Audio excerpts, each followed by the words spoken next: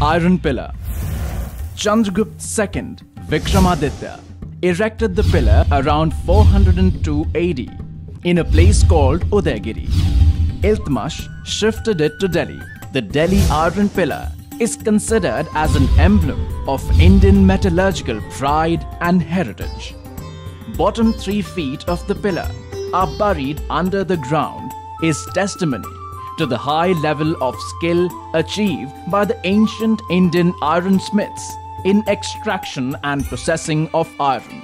The 24 feet tall pillar is made up of wrought iron 99.72%, carbon 0.08%, silicon 0.046%, sulfur 0.006%, phosphorus 0.114%, and manganese nil.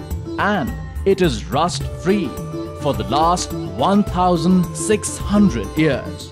The reason for this may be that a thin protective film of magnetic oxide might have been formed on the surface as painting with a mixture of different salts, heating and quenching. The corrosion resistance of the pillar is very likely due to the high phosphorus content and negligible sulfur or manganese content.